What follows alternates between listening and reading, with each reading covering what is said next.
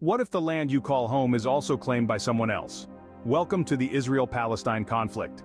This isn't just a dispute over a piece of land, it's a multifaceted issue that has been brewing for a century. A knot of historical grievances, religious tensions, and political complexities.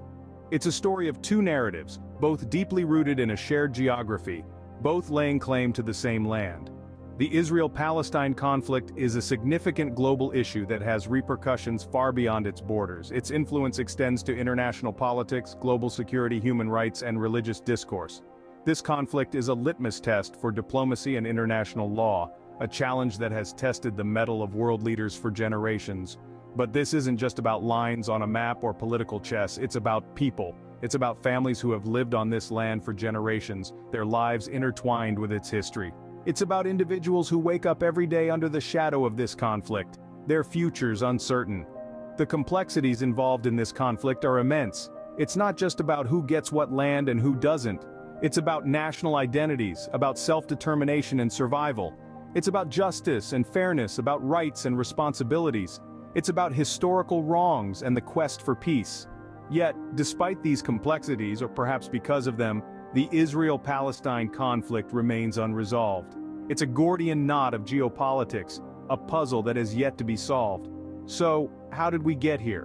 What are the roots of this conflict? What are the narratives of the people involved, and most importantly, is there a way forward?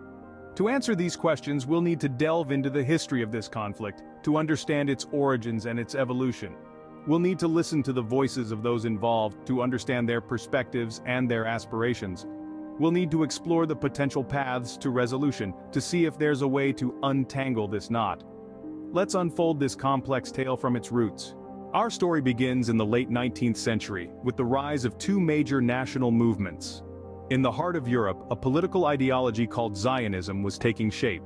It was born out of the centuries-long suffering of the Jewish people who had been persecuted, expelled, and marginalized in various societies. The Zionist movement, led by visionaries like Theodor Herzl, sought to create a homeland for the Jews in Palestine, their ancestral land. Meanwhile, as the Ottoman Empire started to crumble, the Arab people of Palestine began to develop a sense of national identity. This was not just a reaction to the decline of the empire they were part of, but also a response to the growing influx of Jewish immigrants and the fear of losing their homeland. This gave rise to Palestinian nationalism. As time passed, both these movements grew stronger, each fueled by a deep sense of historical connection to the same land. The Zionists saw Palestine as the promised land, a place where they could finally live free from persecution. On the other hand, the Palestinians saw themselves as the rightful inhabitants of the land, having lived there for centuries. This collision of two peoples, each with their own narrative and claim to the same land, was not a simple dispute. It was a complex entanglement of history, identity, and sovereignty. And with the Balfour Declaration of 1917, where Britain expressed support for the establishment of a national home for the Jewish people in Palestine, the tensions only escalated. The interwar period saw a massive increase in Jewish immigration to Palestine, further exacerbating the tensions. Riots, strikes, and violent confrontations became common, and it became increasingly clear that a peaceful coexistence was not on the horizon. With the end of World War II and the horrors of the Holocaust exposed, international sympathy for the Jewish cause increased. The United Nations proposed a partition plan in 1947, intending to create separate Jewish and Arab states within Palestine. However, this was rejected by the Palestinian Arabs and neighboring Arab states, setting the stage for the 1948 Arab-Israeli War. The stage was set for a century-long conflict. Flash forward to 1917, when the British made a promise that would shape the Middle East. In the throes of the First World War, the British government issued the Balfour Declaration, a letter written by Foreign Secretary Arthur Balfour to Lionel Walter Rothschild, a leader of the British Jewish community. It expressed Britain's support for the establishment of a national home for the Jewish people in Palestine. But this wasn't a blank check. The declaration also stipulated that the civil and religious rights of existing non-Jewish communities in Palestine should not be prejudiced. The Balfour Declaration paved the way for the British Mandate for Palestine, a period of British administration over the region following the collapse of the Ottoman Empire. The mandate, confirmed by the League of Nations in 1922, aimed to implement the Balfour Declaration, leading to an increased influx of Jewish immigrants into Palestine. But this influx wasn't welcomed by everyone. The local Arab population viewed the growing Jewish community and the British administration with increasing suspicion and resentment. They feared that their land, their culture, and their way of life were under threat. This resentment was not baseless. The Jewish immigrants were not just coming to live in Palestine, they were coming to establish a Jewish state. Clashes between Jewish immigrants and Arab locals were not uncommon during the Mandate period. From strikes and riots to armed rebellions, the region was a cauldron of tension and conflict. British attempts to reconcile the two communities were unsuccessful, and the situation only worsened. By the late 1930s, the British began to back away from the Balfour Declaration. They issued a white paper in 1939, limiting Jewish immigration and proposing an independent Palestine governed jointly by Arabs and Jews. But it was too late. The seeds of conflict had been sown. As World War II loomed, these tensions reached a boiling point. The stage was set for a conflict that would shape the Middle East for the rest of the 20th century and beyond. 1947 marked a watershed moment in this conflict. The United Nations, in an attempt to resolve the ongoing strife, proposed a partition plan, dividing Palestine into two distinct territories, one for the Jewish people and another for the Arab population. The Jewish Agency, representing the Jewish inhabitants of Palestine, accepted the plan, seeing it as an opportunity to realize their long-standing aspiration for a sovereign Jewish state. However, the Arab states, including Palestine's Arab population, rejected the proposal, fearing it would lead to the dispossession of the Palestinian Arabs. On May 14, 1948, the State of Israel was officially established. David Ben-Gurion, the executive head of the World Zionist Organization and the chairman of the Jewish Agency for Palestine, declared the independence of a new Jewish state in Eretz Israel, to be known as the State of Israel. This was a moment of triumph and joy for the Jewish people. However, for the Palestinians, the establishment of Israel was a catastrophe, or the Nakba, as it is known in Arabic. More than 700,000 Palestinians fled or were expelled from their homes during the 1948 Arab-Israeli War that ensued following Israel's declaration of independence. The war was a bitter struggle, with both sides suffering significant losses. The Arab states, initially confident of victory, were eventually defeated. By the time the armistice agreements were signed in 1949, Israel had expanded its territory beyond the original UN partition plan. The aftermath of the war and the Nakba resulted in a significant demographic shift. Israel began to welcome Jewish immigrants from around the world, while the Palestinians who had fled or were expelled during the war became refugees, many of whom and their descendants continue to live in refugee camps today. The birth of Israel and the Nakba not only changed the geopolitical landscape, but also deepened the divide between Israelis and Palestinians. What started as a disagreement over land had escalated into a full-fledged conflict, characterized by a series of wars, uprisings, and peace efforts that continue to this day. The conflict was now more than a disagreement. It was a war. The following decades saw a series of wars and uprisings. In the late 60s, tensions boiled over into what is now known as the Six-Day War. This conflict, which took place over half a dozen days in June 1967, saw Israel preemptively striking against Egypt, Syria, and Jordan. The victory was swift and decisive, leaving Israel in control of territories such as the West Bank, Gaza Strip, Sinai Peninsula, and Golan Heights. This territorial expansion, however, intensified the conflict as the occupied lands were home to a significant number of Palestinians. Fast forward to 1973, the Yom Kippur War, named so because it started on the Day of Atonement, the holiest day in Judaism, saw Egypt and Syria launch a surprise attack on Israel. Although Israel ultimately repelled the attack, the war shook its sense of invincibility and opened up possibilities for diplomatic negotiations. Yet the conflict was far from over. The late 20th century witnessed two significant uprisings, or intifadas.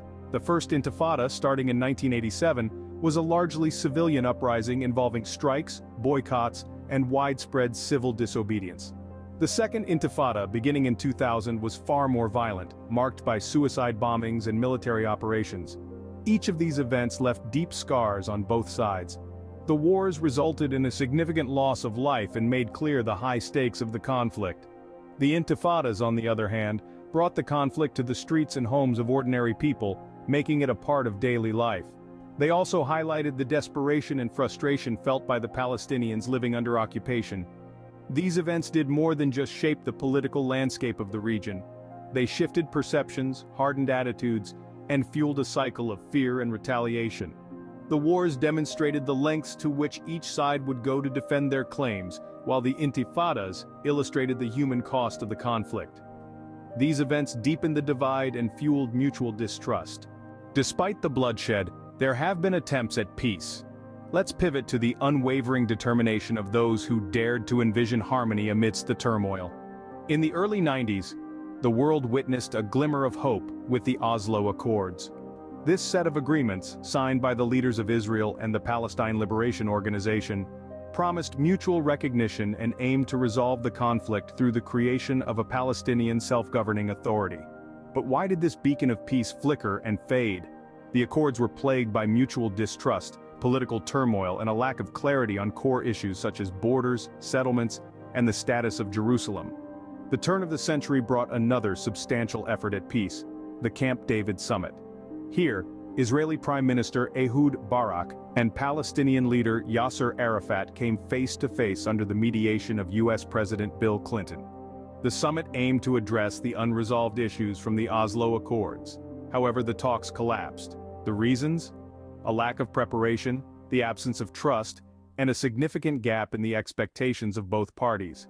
The collapse of the Camp David Summit led to a surge in violence, further pushing peace into the shadows.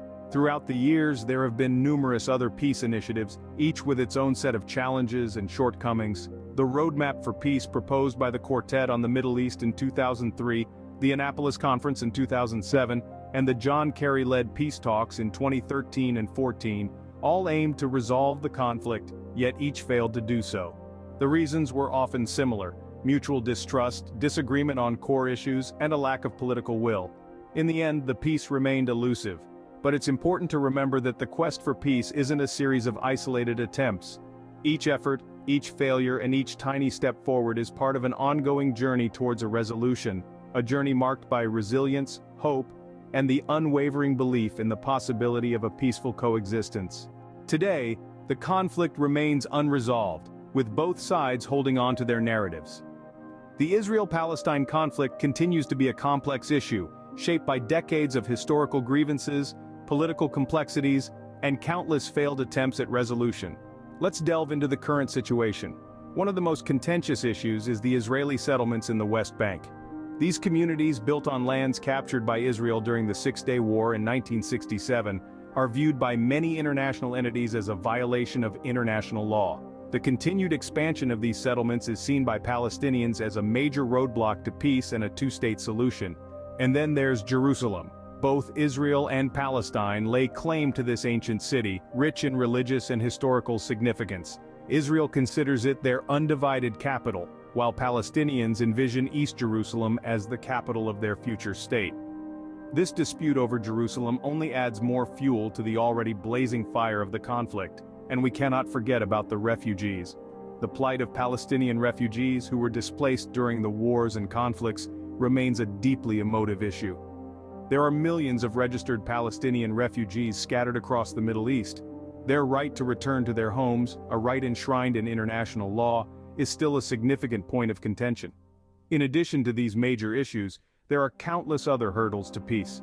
There's the political divisions within the Palestinian leadership, the debate over Israel's security concerns, the impact of the broader regional geopolitics, and the list goes on. Each side has its own narrative, its own interpretation of history, and its own vision for the future. These narratives are deeply entrenched and have been passed down through generations. They shape the way each side perceives the conflict and the potential solutions to it. In this intricate web of issues and narratives, finding a path to resolution seems like navigating through a labyrinth. But the hope for peace has not been extinguished. There are still voices on both sides advocating for dialogue, for understanding, and for compromise. The path to resolution remains uncertain. But as the saying goes, where there's a will, there's a way. Let's hope that the will for peace prevails. So, where do we go from here? As we look down the road, there are several potential paths to resolution. Some advocate for a two-state solution, envisioning a peaceful coexistence of Israel and Palestine as independent sovereign nations. Others propose a one-state solution where all inhabitants share equal rights and responsibilities under a single government. Yet these solutions are not without their challenges and controversies.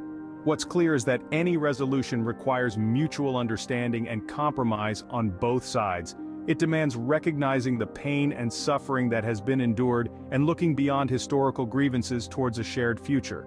It involves acknowledging the realities on the ground and making tough decisions that may not satisfy everyone fully. In the end, it's not about who's right or wrong, it's about finding a way to coexist, a way that respects the rights of all individuals and fosters a sustainable peace in a land that has seen far too much conflict.